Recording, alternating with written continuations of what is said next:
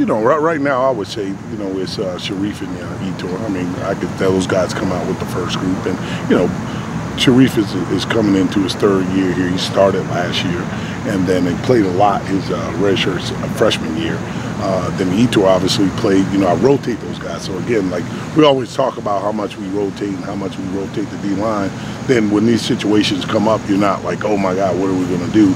You obviously have played those guys before, and they've been in game situations. How important was that for Etor in particular? You know, he comes in as a big body guy. You know, James said he's a freak when he came in, but you know, to get that game time and to have that going into the situation that he is now. Right. Well, some guys come in, they look like that, but that doesn't mean they're physically or mentally ready.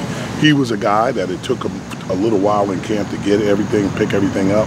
But then when he went out there on the field, he just plays the game so fast. He has no regard for his body. He throws his body around and he's just wrecking crew, you know. So it was good to get him that experience, and we're excited about him moving forward.